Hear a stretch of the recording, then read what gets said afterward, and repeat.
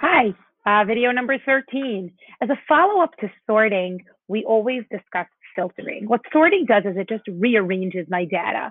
Um, what filtering does is it changes what I see on the screen. But similar to sorting, filtering does not take away any of the data. It just hides the pieces that I might not want to see right now. So let's say we'll go back to our example when we were adding the day of the week and say that I want to be able to see my bike data specifically on weekends. So what I can do is I can filter my spreadsheet so that I only see information from Saturdays and Sundays. Let's talk about how to do that. The easiest way to set up a filter is right here in our toolbar to click on the little create a filter icon. Once I click on create a filter, I'll notice that two things have automatically changed. First of all, my column and my row indicators, titles, numbers, letters have turned green. And I also see this tiny little filter icon in each of my columns. So what I could do right now, let's say if I wanted to know the day of the week, is I click on the little filter here and it brings up all the possible days of the week that are here. I'm going to clear all of the selections and just choose Sunday and Saturday. And then I'm going to scroll down and I'm going to click OK.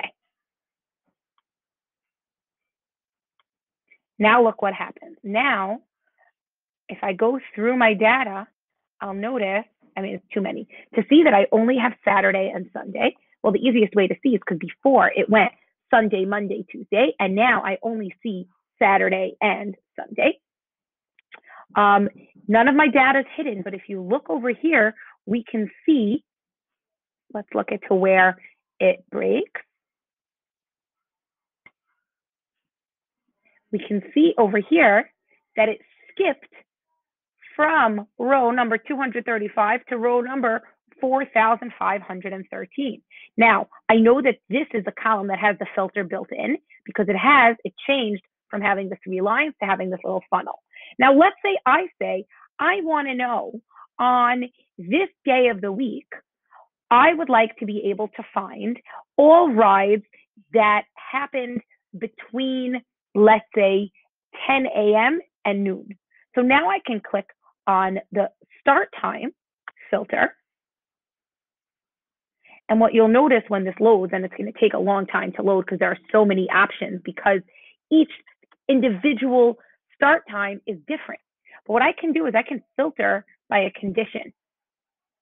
And I can say if it is, hold on, whoops, we're going to go back here. It closed because it's having trouble dealing with such a big data set. Let's see if we're going to be able to do it. I'm going to filter by condition. I'm clicking down from where it says none. And I'm going to choose that it is between,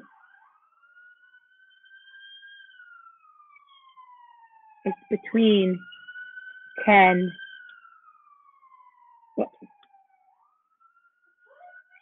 o'clock and 12 o'clock.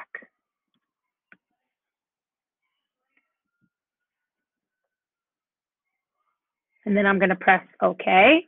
And let's see.